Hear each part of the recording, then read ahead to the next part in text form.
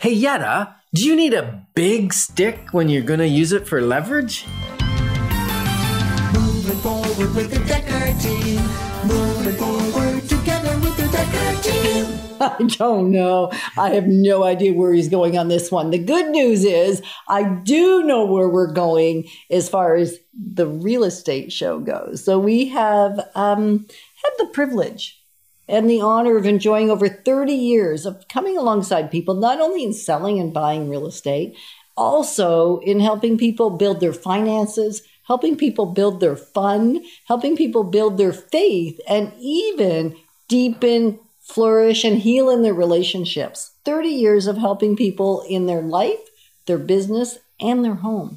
Well, that's actually great that you said you know what's happening in real estate. Because in real estate, you don't need a big stick to make leverage. You just need a mortgage.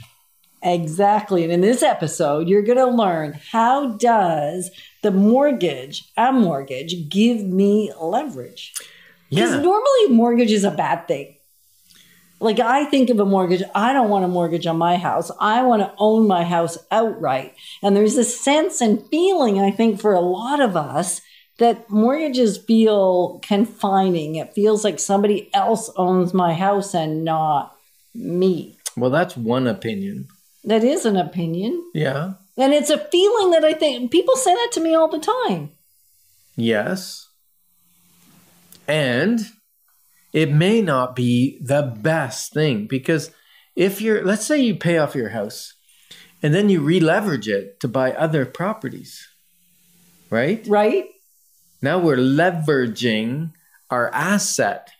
In other words, wake up your lazy asset of your house. If you own it all, why not put it to work? Give it a job. Give it a job. And when you're sleeping, you make what I might call back of the head money. It's on the pillow money. Like the pillow, your head's on the pillow, you're sound asleep, you're feeling great, and you're still making money because you've leveraged. Now, we're not talking about, there is a caveat here. We are not talking about over leveraging. And the great news is the Canadian system in mortgaging, unless you're doing high risk second and third mortgage type kind of stuff, high interest rate and things that were not necessarily, there's the odd time we might recommend it. However, it'd be very rare.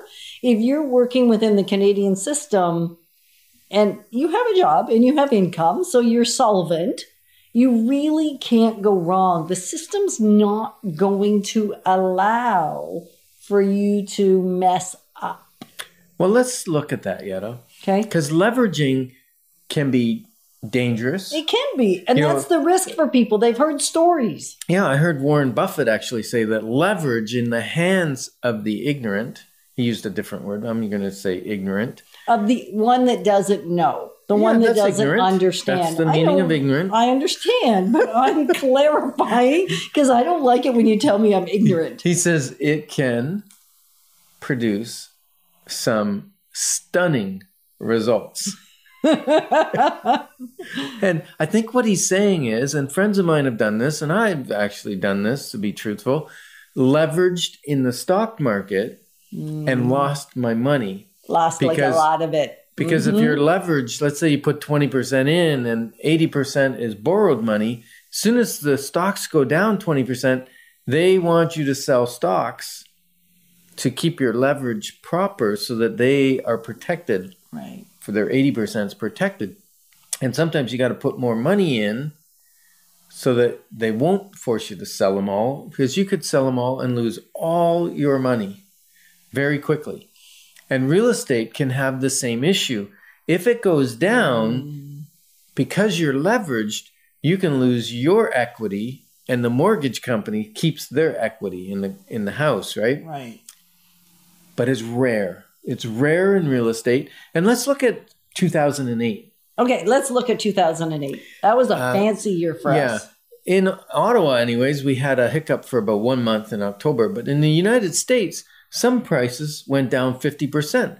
But they had also been going up 20, 25% a year because they were doing terrible lending practices. Lending practices that were not sustainable. Yeah. Lending practices that were going to get in your way. And the great news for us as Canadians they learned from what our American counterparts were doing and didn't allow that to happen to us. They actually kept making the lending stricter and stricter and stricter. And it has continued. Yes. But what's interesting is people that invested in property, their equity got eaten up because the value went down, but they still had a tenant in there. And the bank didn't call the mortgage, because why would they call the mortgage if they're getting their payments? They had a lot of houses where people couldn't pay the mortgage. They had to take those ones. They don't want to take one where people's making the payments, right? And guess what? Do you think the rental prices went up or down in that horrible time? The rental prices went way up. Yeah, because all the people that lost their houses had to rent. So if you owned property, even in a depressed market, often, especially in this scenario, the rental prices just kept going up and up and up and up because the demand was so high. So in fact, you just had to wait for it to rebound. So they continued to pay off your mortgage. So yes, your equity position on paper looked dismal for a little while, and yet it rebounded, and then they were thriving again. Yeah, it doesn't look now. Prices are way over 2008 prices at the high end of the market. In pretty much every market. Yeah. So here's what's interesting. Let's say you buy a $500,000 house. You put 20% down. You're actually leveraged 5 times. So whatever income you make on that house, you get to multiply by 5, because you didn't invest in 100% of the value. You only invested in 20%. So that's 100,000. So let's say in the last year, prices went up 20% on a $500,000 house. That's $100,000 on your $100,000 investment. Means you made 100%. Like you doubled your money. But let's look at 5-year rate. That's crazy. 5-year rate. Crazy awesome. Crazy awesome.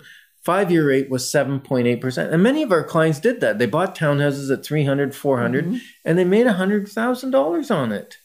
It's fabulous. It's fantastic. Yeah. So 7.8% is the average over the last 5 years. So on that 500,000 house, that's about $39,000. But you didn't invest 500,000. You only invested 100,000. So if I make 39,000 on 100,000, that's 39% rate of return. I know. Try and go to the bank and get that.